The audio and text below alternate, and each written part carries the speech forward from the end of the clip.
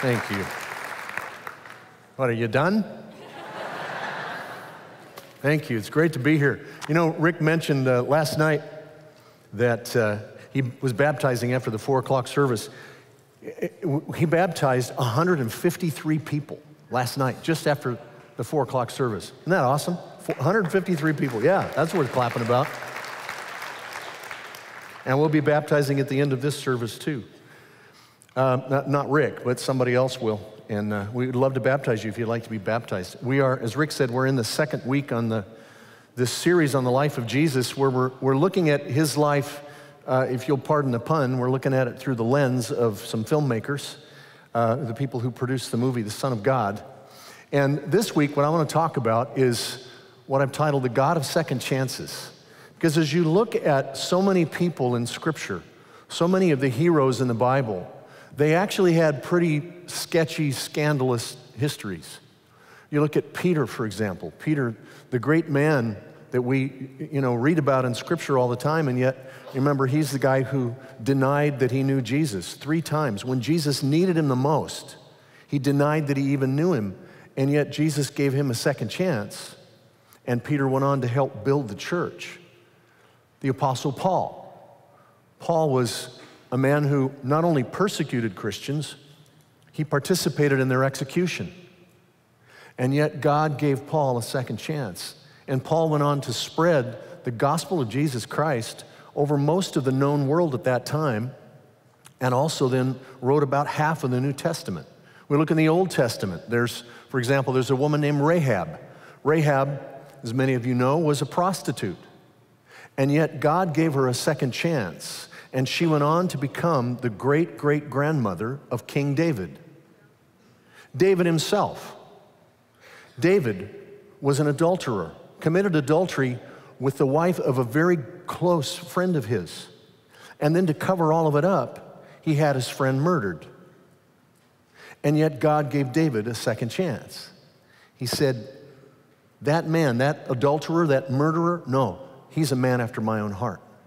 And God gave him a second chance. And we see over and over throughout Scripture that God is a God of second chances. Today, we're looking at another second chance story. We're looking at a man named Matthew. Matthew was one of Jesus' disciples. He was one of the apostles. He's one of the big guys that we like to read about in Scripture. But Matthew had a scandalous history. He had a very questionable character. And his story is what I want to focus on. His story is a story of amazing grace. His story is a story of the scandalous love of God. But before we get into Matthew's story, I want to ask you about your story. Because when we come to the Word of God, many of you have heard me say before that the Bible doesn't only tell us the things that God did, the Bible tells us how he does things. It doesn't just tell us the things God said, it tells us how he thinks. And the Bible is not simply an historical book. The Bible is an eternal book. And there is eternal truth in these pages. So when you come to an historical passage, like the story of Matthew, you're always looking for the eternal truth. The question is always, how does this apply to my life? Lord, what are you trying to say to me? This example of Matthew, how does this apply to me today? So I want to start by looking at your story before we go to Matthew's story. And I want to ask you a couple of questions. What does God think of you? What is God's opinion of you? When God sees you, does he only see your past, or does he dream about your future? Does he just shake his head at all the mistakes you've made and all of the things you've done? Or does he delight in who he is making you to be, moment by moment, step by step, day by day, more and more into the image of Jesus Christ? How you answer those questions will have a profound impact on how you see yourself and how you see God and how you will see the rest of the world. You know, I think a lot of us come to church hoping that maybe we'll hear something from God. Maybe there's a crisis, some dilemma that we're going on in our life, and we're hoping that maybe God might have something to say to us. I think some of us come to church just so maybe we can check it off of a religious to-do list. We come out of duty, out of obligation. Well, my grandfather went to church and my father went to church, so I go to church too. Some of us come to church just hoping God might notice we were there, so we get some sort of credit that we can cash in on later on. It's sort of like attending class is half of the grade. Some people come to church out of curiosity. They want to know, who is Jesus and what are all these people talking about? Some people come to church to really worship the Lord and to be with God's people. Regardless of the reason that you're here in this service, I believe that you're here because God brought you here today. You may have driven the car, but that doesn't mean it was your idea. God brought you here today because God wants to say something to you. And I believe that what he wants to say to you, first and foremost, what he wants you to know is how deeply you are loved by him. How much he loves you, how much he cares about you, that God sees you, that he understands you, that he knows you. God did not bring you here today to scold you. He didn't bring you here to make you feel bad about yourself. He brought you here because he wants you to know that he loves you. And no matter who you are, no matter what you have done, he cares about your life. He has a plan for your life. He has a purpose for your life. And he is a God of second chances. No matter how many second chances you might need, he's never short of a second chance again. So we're looking at the story of a man named Matthew, a man who got a second chance from Jesus. The Bible doesn't actually say a whole lot about Matthew, but if we study what it does say, we actually find that it tells us quite a bit about him. For instance, we know that Matthew was a tax collector. We also know that Matthew was Jewish. The problem you have there is that you have a Jewish man working for the Roman government. Tax collectors in those days were the most hated people in all of society. You think the IRS guys have it bad now? The tax collectors in those days were the most hated people in their society. Because to the rest of the Jews, a tax collector was a sellout. He was a traitor. He was a man who was making his money off of the sweat of his own people. You see, the way a tax collector made his money from the Romans, he didn't get a salary. It was sort of like buying a franchise. The tax collector would go to the Romans and say, I can guarantee you that I will collect and deliver a certain amount of tax money from these people. Now, the Romans didn't care how much he actually collected, as long as he delivered on what he promised. So a tax collector could then, just out of his own whim, place any kind of assessment that he wanted to on property or on goods. He could charge a tax based on whatever value he wanted to place on other people's goods. And as long as he gave the Romans what they were looking for, well, they didn't care how much he kept on top of that. So the more he could get out of somebody, the richer a tax collector would become. Matthew was no peasant. Matthew was a wealthy man, as we're going to see as this story develops. But because of the way tax collectors went about their business, their own people hated them because they were working for the Romans. And the Romans hated them because they were Jewish. So the only friends that a tax collector would have were other tax collectors. In their society, a tax collector's testimony was not even permitted to be entered into a court of law because nobody trusted these guys. Their reputation was that they were liars, that they only lived for themselves. And as I thought about Matthew, I thought, what in the world would lead a guy to take on that kind of a job as his career, knowing how other people were going to see him? Well, surely there must have been a love of money that maybe was only second to the love of himself. There had to have been a hardened heart, a calloused disregard for his own people. And there was probably some level of hopelessness. We are being governed by the Romans, by our enemies. I don't see any change coming. I may as well just get whatever I can out of this system while I can get it out of this system, and I really don't care what other people think.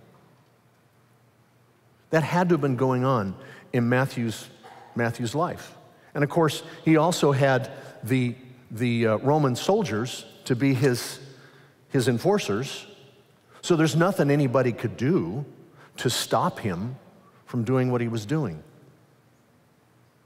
But in spite of all of this money that Matthew was making in his job, Matthew was spiritually bankrupt.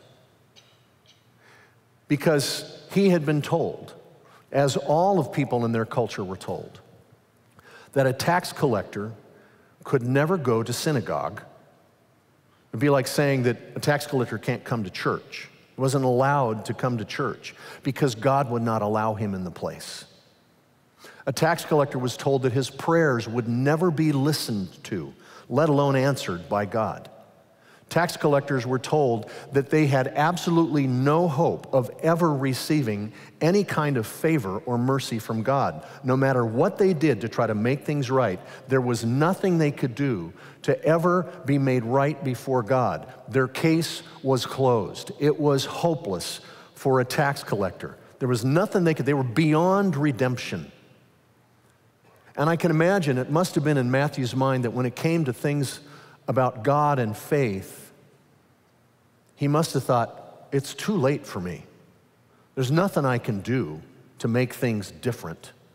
I have no chance at all of heaven. I might as well get everything I can on the earth while I'm here, because when this is over, literally, there will be hell to pay. So that's Matthew. That's his background. That's the life that he's living. His only friends are people that are just like him, and everybody else hates him. But one day, Jesus stepped into Matthew's life, and with just two words, he changed everything about Matthew. And we're going to look at those two words today. There are a lot of lessons that we can learn from Matthew's encounter that he had with Jesus. Lessons that not only tell us what happened to him, but as I said, it also tells us how God does things with us too. So I want you to write some things down in your notes. Here's the first thing you can write down, is just as Jesus saw Matthew, write this down. Jesus sees me as I am. Jesus sees me as I am. Now, Matthew was not looking for Jesus on this particular day because he knew he didn't deserve Jesus' attention. He knew who Jesus was. Jesus had been preaching and performing miracles in his own town. So he knew who Jesus was. The word had spread pretty quickly. But he didn't go looking for Jesus. But Jesus came looking for Matthew. Here's what the Bible says. Look at this first verse in your outline. Matthew 9:9. It says, as Jesus went on from there, let me tell you where there is. Remember the story when 4 guys were trying to get their friend to Jesus so he could be healed, and they cut a hole in the roof and dropped the guy down in front of Jesus? That's there. That's what he's talking about. The guy has just been healed. Jesus has just healed that man. And it says now, so as Jesus went on from there, he saw a man. I want everybody to say the word saw. Yeah, say it again, saw. He saw a man named Matthew sitting at the tax collector's booth. Follow me. There's the 2 words. Follow me, he told him. And Matthew got up and followed him. Now that's pretty simple, pretty straightforward. It's only 1 verse. Jesus saw him, he said, follow me. Matthew got up and he followed him. But there's actually some profound truth just in those words if you stop and study them and think about them long enough. Because when the Bible says that Jesus saw Matthew, it doesn't mean that it was just a casual glance. What it actually means is that he turned his attention to him, he perceived him, he understood him. It's sort of like when somebody is trying to explain something to you and you finally get it and you say, oh, I see. It's that kind of seeing. Jesus saw Matthew. Jesus understood Matthew. He understood his story. He understood his life. He understood what it was like to be Matthew. He understood how other people perceived Matthew. He understood how Matthew perceived himself. And just like Jesus saw Matthew, Jesus sees you too. He understands you. He knows you. He gets you. He sees you. Now I want us to watch the scene from the movie Son of God and see how they portrayed this. They brought some various pieces together into the story, but it's a wonderful way they produce this encounter that Matthew has with Jesus. Let's watch this.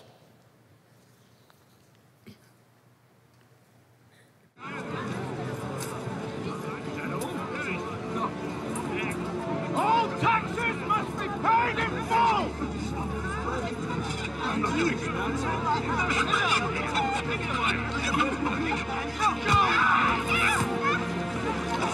We're all Jews. Our own people working for Rome. Makes me sick. Collaborators, let's move on.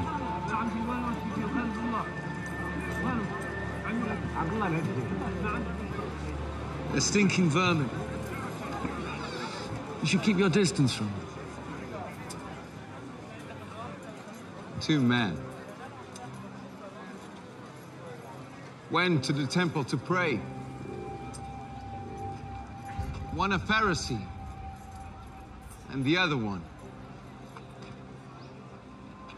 a tax collector. The Pharisee prayed, God, I thank you that I'm not like other men. Thieves, adulterers, or this tax collector.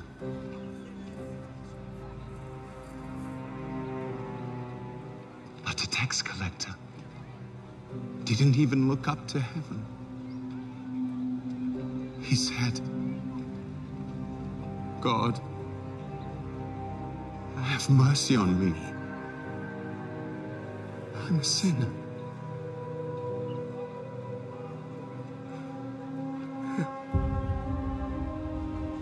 God bless the tax collector, not the Pharisee. Anyone who praises himself will be humbled, and anyone who humbles himself will be praised. Matthew, come.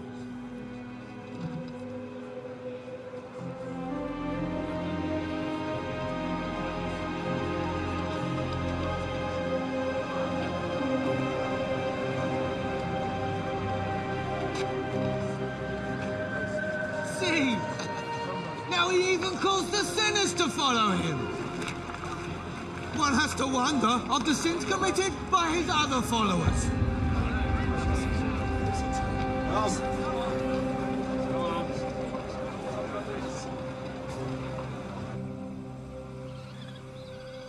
Tax collectors. There's not a thread of good in any of them. Thomas, Jesus has not come for the good, but for the sinners. He gives people a second chance. We should too. That's my favorite scene in the movie. Because you think about who Matthew went on to become. We're going to talk about that a little bit more. But I love what they have Mary Magdalene say at the end of that scene. She says, Jesus gives people a second chance, and we should too. Jesus saw Matthew just as he was, and Jesus sees me as I am. Now here's the second lesson we can learn. Not only does Jesus see me as I am, but Jesus loves me as I am. Jesus loves me as I am. Jesus came to Matthew where he worked, while he was working, while he was hurting people, and he loved him. No other rabbi in that day, no other religious person of that time would have risked his own reputation, the scandal of being a friend of a tax collector, No one else would do something like that. But that was the way of Jesus. And what it tells me is that Jesus is not afraid of sinners. He loves them. And he loves them just the way they are. Now, let me go on to the rest of this story. Picking up at verse 10. While Jesus was having dinner at Matthew's house, many tax collectors and sinners, you see that phrase, tax collectors and sinners. You see those two words together all throughout, or three words, all throughout the Gospels. They sort of lump them together all the time. Many tax collectors and sinners came and ate with him and his disciples. And when the Pharisees saw this, they asked his disciples, "Why does your teacher eat with tax collectors and sinners?"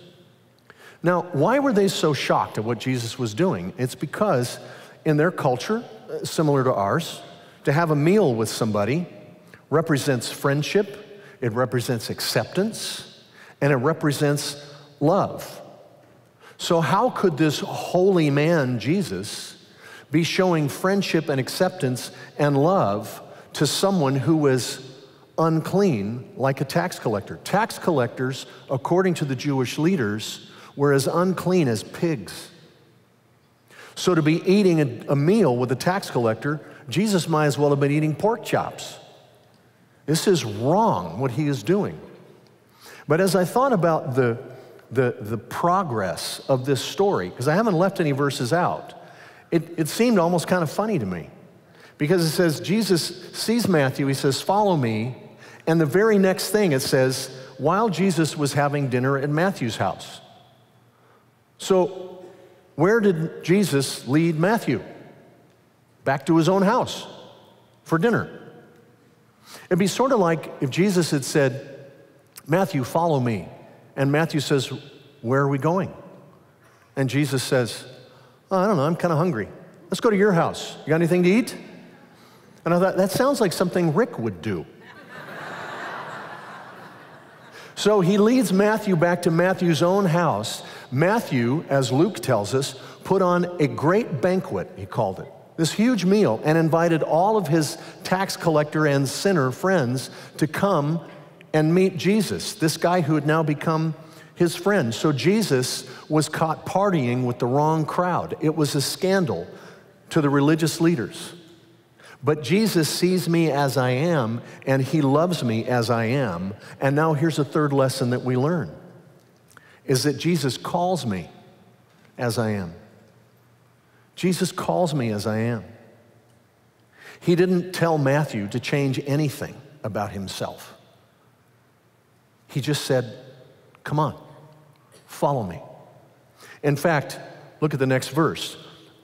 The Bible says, on hearing this being the complaint of the Pharisees, on hearing this, Jesus said to them, he said, "It's not the healthy who need a doctor, but the sick. But go and learn what this means. I desire mercy, not sacrifice. For I have not come to call the righteous, I've come to call sinners." So when Jesus says, "Go and learn what this means," I thought, well, I should go and learn what it means. And what you find is that Jesus is actually quoting a passage from the Old Testament. He's quoting a part of a verse from the book of Hosea. Now remember, he's talking to the Pharisees, religious guys. So in a sense, you could say Jesus was speaking in shorthand. They knew the rest of the story behind the phrase, "I desire mercy, not sacrifice." It's sort of like in your house or with your friends, when somebody just repeats the punchline of a joke and you know the rest of the story that makes it meaningful, though this is no joke. The Pharisees knew the rest of this story behind that phrase. They knew, they understood that Jesus was rebuking them for merciless, heartless religion. We're going to look at what it says in the book of Hosea. It's here on the screen. In the context that we see, God is talking to religious hypocrites, and here's what he says. "Your love is like the morning mist, like the early dew that disappears. For I desire mercy and not sacrifice. I desire acknowledgement of God rather than burnt offerings. When he says, I desire mercy, here's what mercy is. Mercy means loving kindness, good-heartedness, and an attitude of love towards someone in a pitiful condition. He says, that's what I'm looking for. Loving kindness, good-heartedness, and an attitude of love towards someone who is in a pitiful condition. Matthew was in a pitiful state. As cruel and as mean as he was, his life was pitiful when you think of what he had become, what he allowed himself to become. And when God says, I desire acknowledgement of God, that doesn't just mean sort of a tipping of the hat, like, yeah, I see you. It's not that kind of acknowledgement. What it means is, I want you to know me personally and experientially, not just in theory. So in other words, what God is saying in that passage and what Jesus is saying to the Pharisees is that I don't want your religion. I want you to love people, and I want you to love me. I don't want your rules. I want a relationship. And that's what Jesus called Matthew to. Jesus did not call Matthew to a code of behavior. Jesus did not call Matthew to a list of rules and do's and don'ts. Jesus called Matthew to himself. Jesus didn't call Matthew to a religion. He called him to a friendship. He said, follow me. He didn't say, follow this list of rules, follow these laws. He said, follow me. Jesus sees me as I am. Jesus loves me as I am. Jesus calls me as I am. But here's the fourth point, and it's really important. Jesus won't leave me as I am. He won't leave me as I am. His invitation to Matthew was immediate. It was instant. And there were no conditions to it. It was mercy. He didn't make Matthew jump through a bunch of hoops before he could be his follower. He didn't make Matthew change his life before he could be his follower. He didn't make Matthew correct anything about himself. He didn't stare him down. He didn't shame him. Jesus didn't say, what in the world are you doing? What is the matter with you? What are you thinking? Aren't you ashamed of yourself? Jesus didn't say any of those things. He just said, follow me. And then Jesus changed Matthew's life. He said, follow me, and we'll figure out all the rest of this as we go. It was an invitation to friendship to an utterly undeserving man in a pitiful condition. It was mercy, inviting him to a personal friendship. And the Bible says that Matthew followed immediately. The call to Matthew was a picture of God's grace. And that same grace is available to every person in this room today. Jesus says to you, just like he said to Matthew, follow me, and we'll get you out of the mess that you're in. Follow me, and I'll give you a whole new life. Jesus called Matthew before he had done anything at all to deserve it. It was the grace of God, and it is the grace of God that saves you. It is the grace of God that enables you to make the changes that need to happen in your life. It is the grace of God that turned Matthew from a sinner into a saint. And it is that same grace of God that will change everything about you and that will give you a second chance. And God is the one who will do it in you and for you. You don't have to do it ahead of time. Look at this wonderful promise from the book of Philippians in chapter 1, where the Bible says that he who began the good work in you. Notice it doesn't say that you began the good work in you. It says he who began the good work in you will carry it on to completion. In Ephesians chapter 2, it says, for it is by grace that you have been saved, through faith. And this is not from yourselves. It is the gift of God. It is not by works, so that nobody can boast about it. I love the way it says it in the New Living Translation. Look at it. It says, God saved you by his grace when you believed, and you can't take credit for this. It is a gift from God. Salvation is not a reward for the good things we have done. Let me say that again. Salvation is not a reward for the good things we have done. So none of us can boast about it. You see, in other religions, you have to stop sinning in order to be saved. But in the way of Christ, you have to be saved in order to stop sinning. In other religions, salvation and forgiveness and the hope of heaven are the final step, the final accomplishment, the final attainment as you climb your way up your own little stairway to heaven. But in the way of Christ, salvation and forgiveness, those are the first step. What everybody else has to work for to try to attain, God just starts you right there and says, here, it's a gift to you. Now let me show you how to walk in it. God's greatest gifts to us, his grace, his mercy, his forgiveness, salvation itself, his greatest gifts to us are not up on a top shelf where only a few special goody two-shoes religious people can somehow hope to reach that highest level. God's greatest gifts to you, his grace and mercy and forgiveness and salvation, his greatest gifts are on the bottom shelf. And the only way to reach them is to get on your knees. You cannot earn God's forgiveness. You cannot deserve God's forgiveness. You can't buy his forgiveness. No matter how generous you are, it's not going to buy God's forgiveness. You cannot behave your way, be good enough, long enough to finally, God says, okay, you've done enough good things, I'll let all these other things go. Let me let you in on a little secret. And this might sound kind of weird coming from a pastor, but I'm a weird pastor, so get over it. Good people do not go to heaven.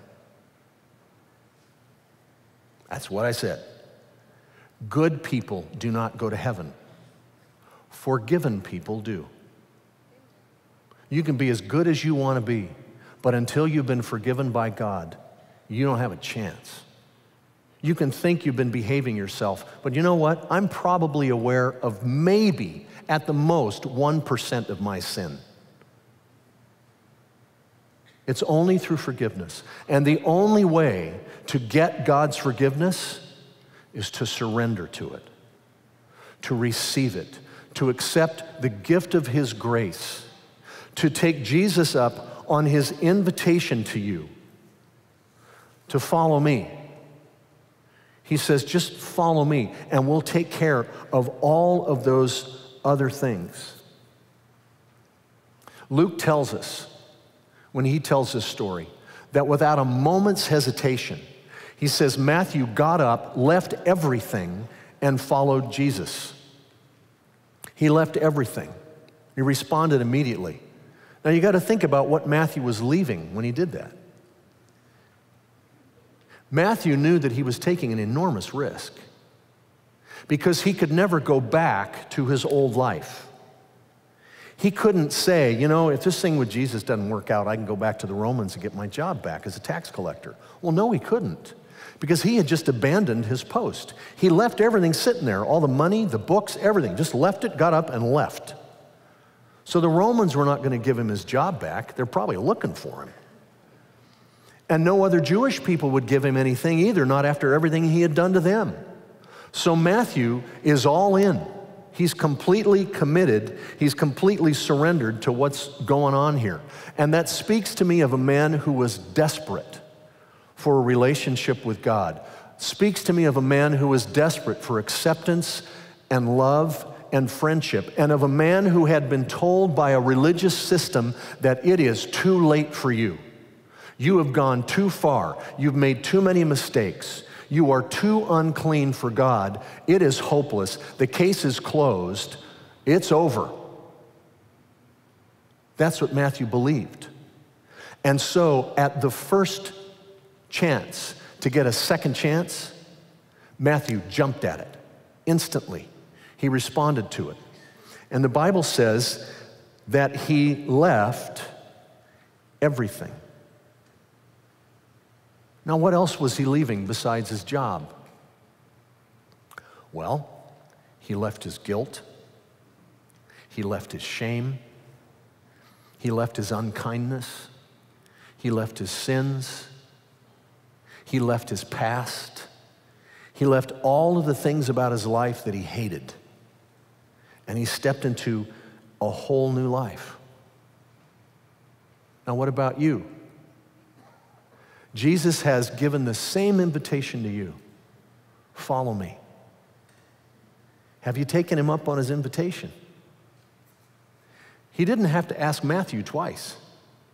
It only took once. And Matthew was all in. And he stepped into that new life. Now, what was the outcome of Matthew's decision that day? Well, we know he became a follower of Jesus.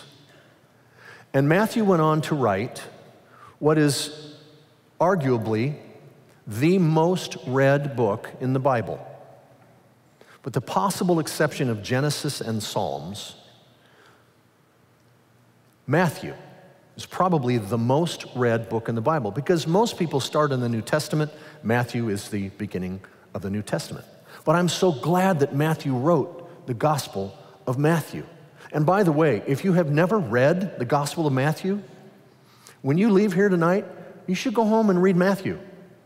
It's awesome.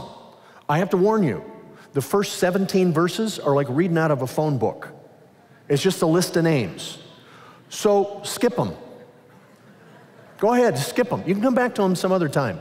Skip them, because starting at verse 18 through the rest of Matthew's book, and it's just a little short thing, but through the rest of his book, the story of Jesus unfolds before you. It's absolutely magnificent. His teachings, his sermons, his miracles, his death and resurrection, his ascension, all of that you find in the Gospel of Matthew. And there are some things that Matthew wrote down in his gospel that the other three writers did not write down.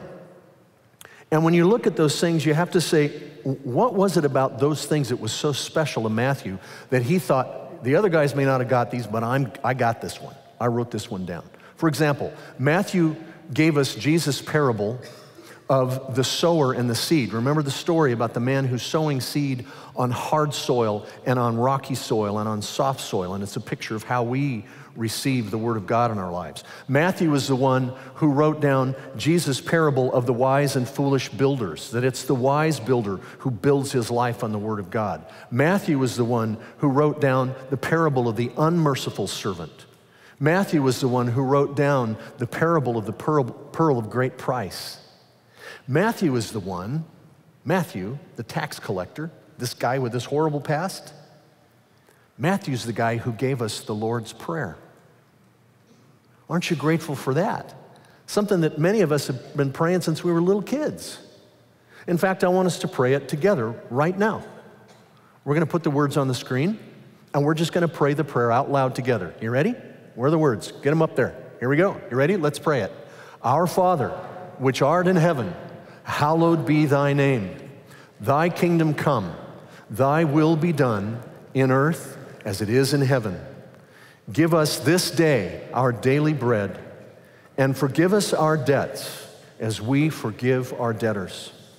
And lead us not into temptation, but deliver us from evil. For thine is the kingdom and the power and the glory forever. Amen. Matthew, the tax collector, is the one who wrote that prayer down. Matthew is the one who gave us the Sermon on the Mount, the most famous sermon in all of history. When Jesus preached that sermon, the sermon that begins with what's called the Beatitudes, the first line, think of what this meant to Matthew. Blessed are the poor in spirit, for theirs is the kingdom of God. If anybody ever understood what it meant to be poor in spirit, it was Matthew, because he was spiritually bankrupt. Matthew was the one who wrote down these words in Matthew chapter 6 about worry, when Jesus said, "Do not worry about your life, what you will eat or drink, or about your body, what you will wear. But seek first his kingdom and his righteousness, and all of these things will be given to you as well." Matthew is the one who wrote down Jesus' words about you. Everybody sitting right here in these seats, in this room right now. When Jesus said, "You are the salt of the earth, and you are the light of the world." Matthew was the one who wrote down Jesus' great commission right before he ascended into heaven, the commission that he gave that we have built the whole peace plan on. Look at these words.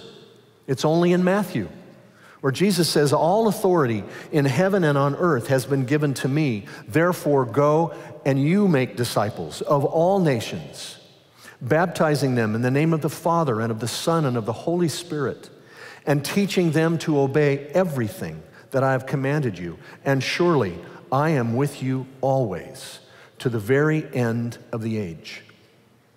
And it is Matthew who gave us some of the most comforting words in all of Scripture. In Matthew chapter 11, when Jesus said this, "Come to me. Come to me. Follow me.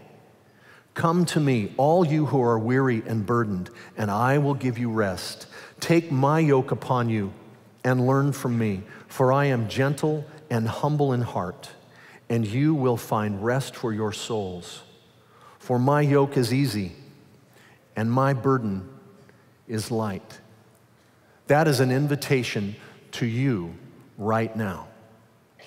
He says, "Come to me, all you who are weary and burdened, and I'll give you rest." Is anybody here weary and burdened? Are you carrying stuff around with you, stuff in your memories, things that you've done, guilt, shame, whatever it is? Are you carrying a burden that you would love to get rid of and you need some rest for your soul?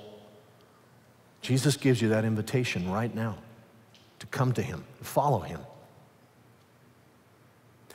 Everybody else saw Matthew and they saw his past. But Jesus saw Matthew and he saw who he would become. Everybody else saw Matthew's failures, but Jesus saw Matthew's future. A disciple, an apostle, a spiritual giant, and a messenger from God who would write down a message that would change the world.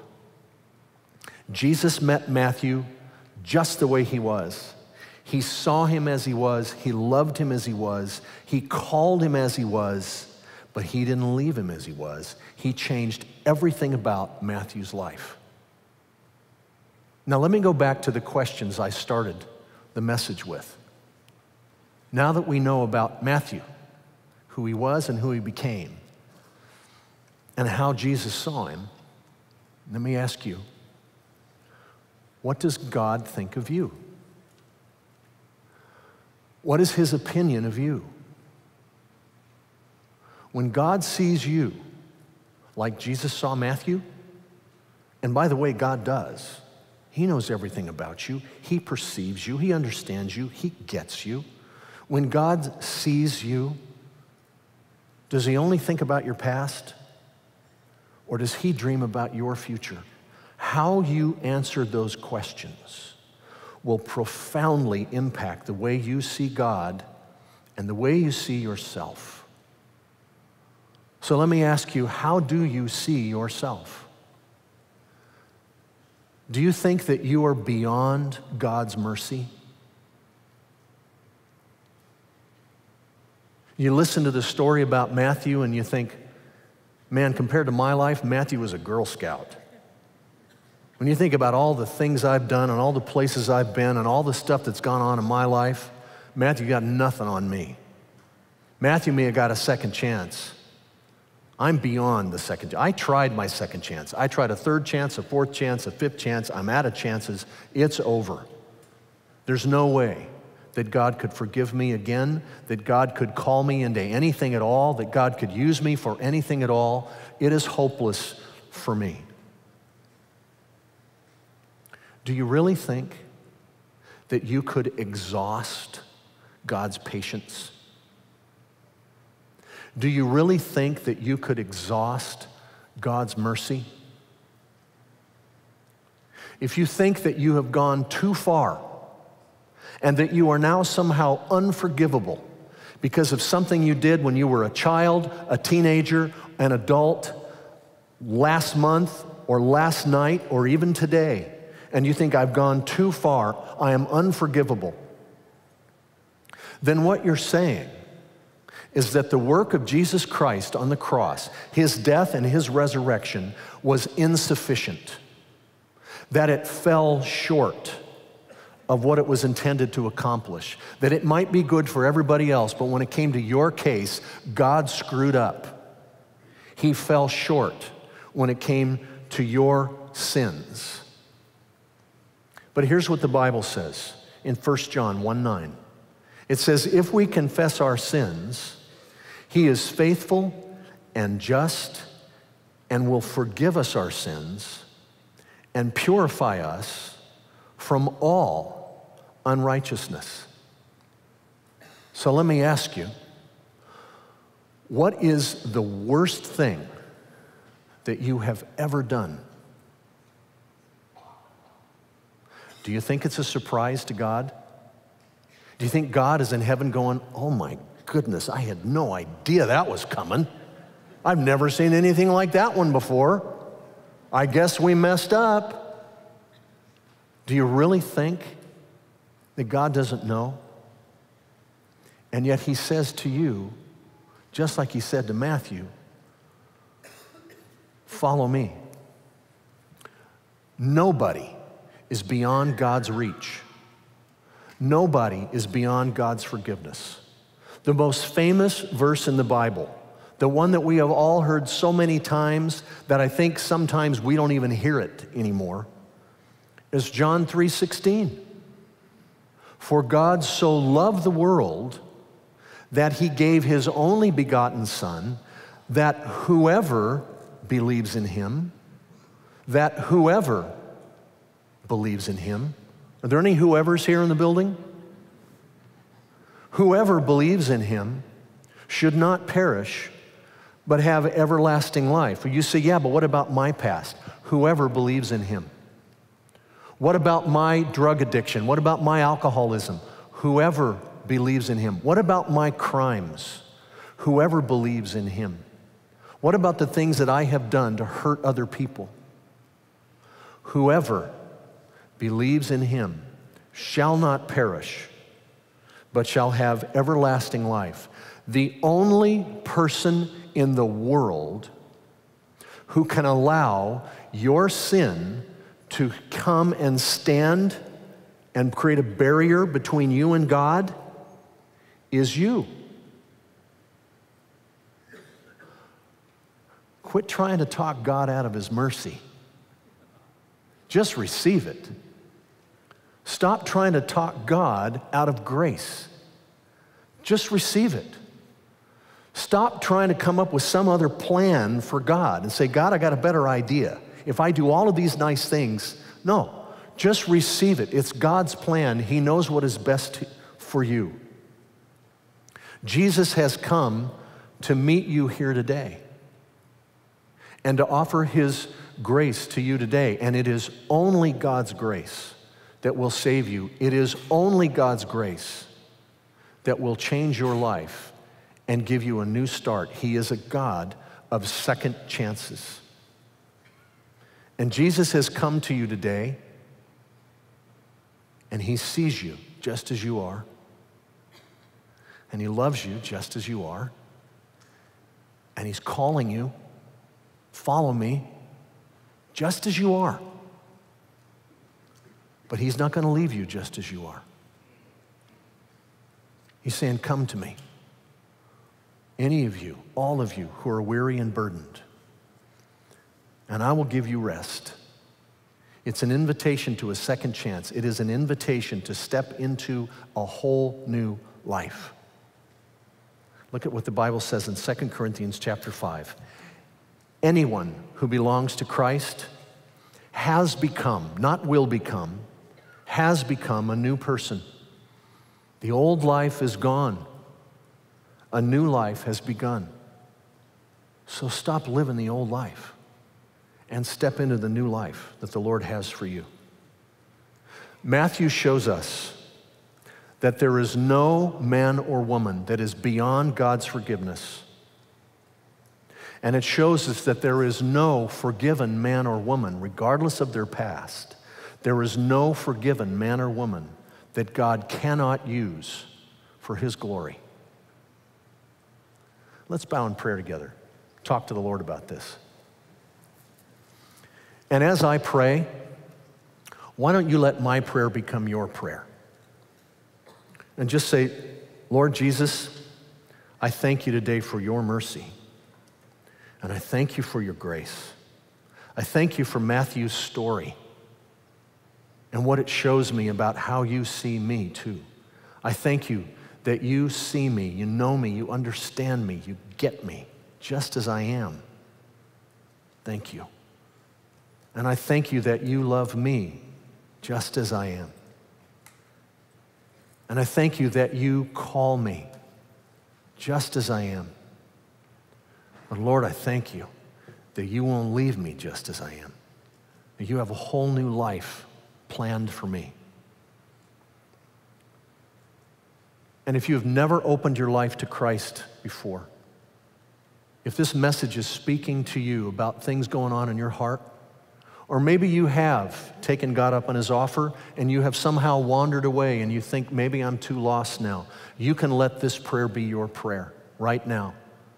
Just say, Lord, just like Matthew came out from behind that table, I'm coming out from behind my sin today, and I'm choosing to follow you.